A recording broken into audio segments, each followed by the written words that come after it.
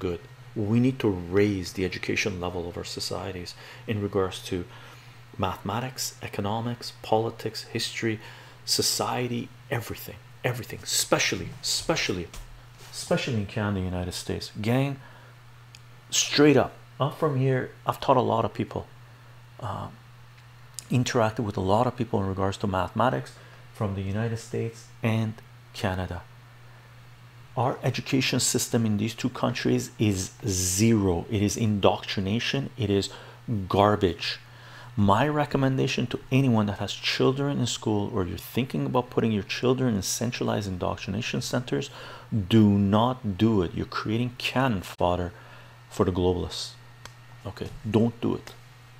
It has completely collapsed. Okay.